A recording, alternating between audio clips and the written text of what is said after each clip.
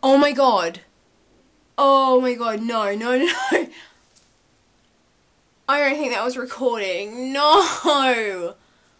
Hi guys, I'm Katie and welcome to my channel. It is actually quite frightening to think that this is it now.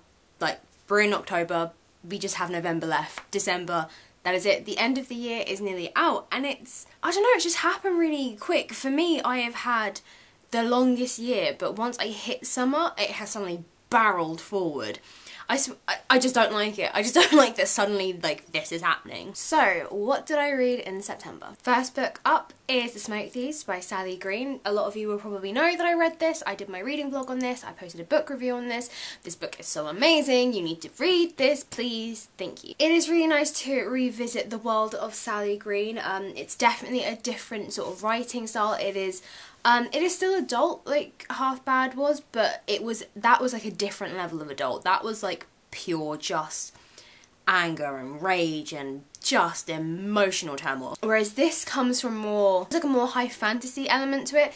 We've got more characters that we're following. There are 5 characters, so it's a lot more going on, which I really like. So I like it when you have like multiple points of view, especially when there's a lot of them and trying to figure out how all their like plots tie into everything. We also have female leads in this book, whereas the last book was male driven, which I actually really liked because I always read female driven leads, and she wrote Nathan so amazingly. So it's nice to see like how she is writing females, but we've got like a mixture, which is really nice. I think I gave this book like 4.5, I think, stars, or maybe 4. It was really good. I didn't want to get my hopes up too much because I loved her first series so much, and I didn't want to be like, this one would be amazing too.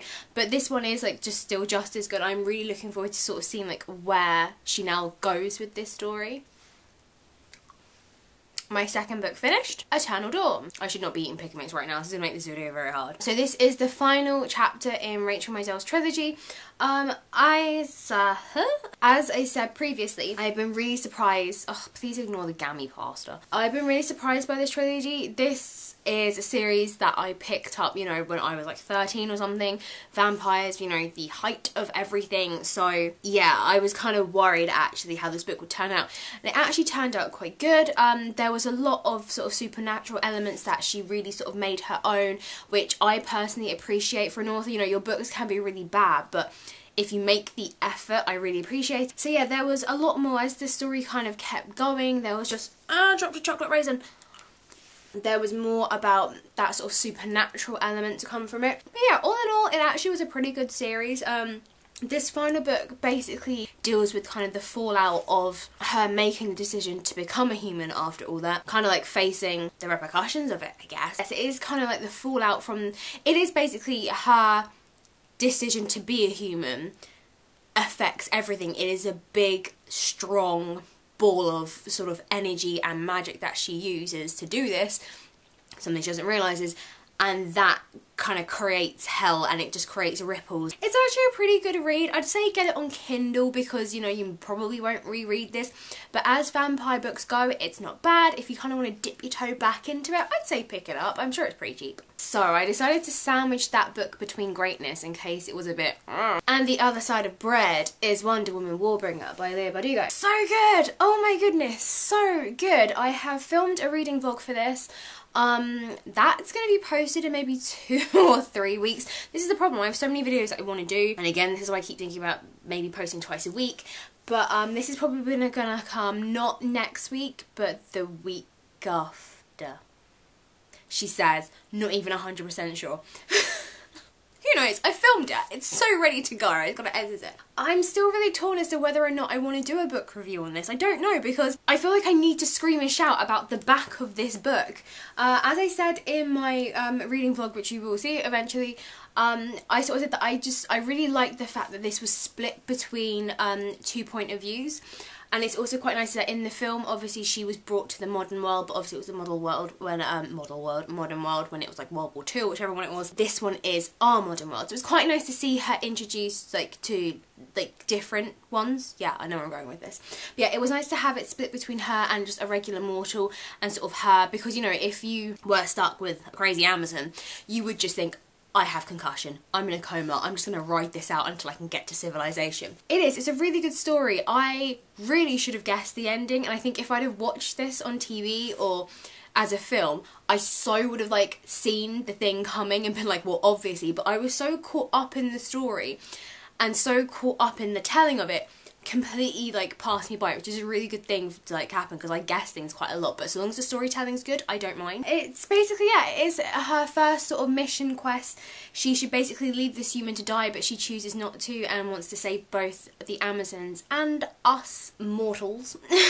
And we are stupid beings. And yeah, it's really good. It's very different from the film, so you don't have to worry about thinking, well, is it just gonna be like the film? No, it is really different.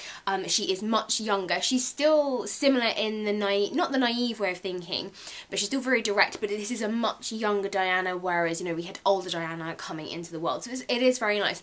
I still kind of pictured Diana just like a little bit younger, but to be honest, she is like perfect, so I don't really care. It is making me look forward to reading the other 3 books to come in this series. However, I knew this would happen. I knew I would read these and then want more books to spring from this. Like, I want a series of Wonder Woman, and I also kind of want them to do like a villain one as well. I mean, I know we've got Catwoman in this, and she kind of like treads the line, but I just knew this was going to happen. I knew I would want more books to come from this. I definitely recommend this. I love that the more this book continues, the whole like Greek mythology thing really becomes into a big play of it, and the whole, actually, maybe it's not just stories. I like books that do it. Definitely, it's really weird. I loved her Grecia trilogy, but I feel like I love this more, actually. I don't know why, but I definitely do. So because I finished my 3 books early, I keep doing this. I like don't really realise what I'm doing. I then read The Little Prince. I've had this on my shelf, actually not that long. I actually bought this year, but a friend I used to work with has read this, and this is like one of her favourite stories. I don't know how I feel about it. I didn't give it a rating because I don't know. It's a bit like Peter Pan. I thought I would love it and then didn't, but I could rate Peter Pan, but this one I can't rate. And I don't know, and then I was sat there like reading reviews of this, and it still didn't help. It's still sat in a no man's land of ratings. It is a strange one, but it's also very sad, and I don't like that. But I don't know, maybe I just didn't get it and this book wasn't for me. I remember when I started reading it, I was like, this is rather strange. I was like, this is definitely rather strange. But I don't know, it is, yeah, some pilot crash lands in the Sahara and meets this little prince out of nowhere, and there goes my other sweets. And then eventually you get the tale of where he came from, the other planets he's visited, the other people he's seen, and then yeah, him at the end. I don't know, it's an if you've read this, like, please comment what you think and stuff about it, because I don't know. Maybe because I didn't read it when I was a child, maybe because of that I just don't have like the big love that everyone has for it. Like, I don't know. And we have now arrived in October. So because I finished those much quicker, and I'm still technically in the week of December, I'm in the, oh my, what? Ho ho ho. We're in the last week of September now, so I have actually started my October reading pile early. Starting with The Darkest Part of the Forest by Holly Black. This is the first Holly Black book I have ever read. I've had her books on my TBR pile, I think, since my pile even ever existed. But I don't know why, but she always just kind of kept like being pushed to the wayside. I could not tell you. The reason why I picked this is because on Goodreads, one of the groups I'm part of, this is going to be one of the book of the months. There's like 4. So this is really interesting. So far, I'm vibing this book so far. I tried to explain this to a colleague I worked with, which was very hard. Fairies exist, but only in this one place. But everyone knows about it, it's not a secret. Like, tourists come visit this place, and there is a horned kid in a glass coffin in the middle of the forest. So it's a very big tourist attraction, so it's not like it's a secret. Everyone knows about it. And this book is from the point of view, well, kind of the point of view of one person, but her and her brother, you know, they've grown up in the forest and being around all these weird mythical creatures who are evil, because let's face it, fairies are dicks. And yeah, I don't want to spoil anything. I'm really struggling. This feels like a very good October read, actually. To begin with, the writing felt really kind of sing-songy and fairy tale-y, so it kind of, not even like struggled to get into the flow of it, but now I'm into it, like it's fine and I'm not having a problem with it. But I am so far, I am really liking it. I'm not halfway yet, nearly. So I will be taking this on holiday with me, unless I finish it beforehand, then I won't be taking it on holiday. This was what I planned to read on holiday, but yeah, things change. But I would definitely, just based on what I've read the front half, I'd recommend it. So far it seems very good. So my second book, which I'm trying to grasp over here, will be a Kindle book, and it is Insanity by Jace Cameron. Or Cameron Jace. Let me double check that one real quick. Yeah, so it is Cameron Jace. Okay, so this has been on my list forever, but it was a kind of like a maybe. And I think it must have been like free on Kindle, or because I bought like a bunch of other of his books, and if you like got there early, they were like 99p or something. He's like done these books called the Grim Diaries and then the Grim Diary prequels. Still haven't read them, but I'm like going to. And at the time, Insanity, there was like 2 or 3 books. There's like 8 now, so yay. And I really wasn't sure about it. And then I was trying to figure out what I wanted to take on holiday, because I thought I'm probably going to be at least way over halfway by the time I get to it. And thought, take a Kindle, more space. And I was thinking, oh god, what do I want to read on Kindle? So try and reserve that for books that I'm not too sure about, or books that have been on my like TBR pile forever and I probably don't care about. And so I was like scanning through and I like came across this. So what is Insanity about? After accidentally killing everyone in her class, Alice Wonder is now a patient in the Radcliffe Lunatic Asylum. No one doubts her insanity. Only a hookah-smoking professor believes otherwise, that he can prove her insanity by decoding Lewis Carroll's paintings, photographs, and find Wonderland's real whereabouts. Professor Caterpillar persuades the asylum that Alice can save lives and catch the Wonderland monsters now reincarnated in modern-day criminals. In order to do so, Alice leads a double life, an Oxford University student by day, a mad girl in an asylum by night.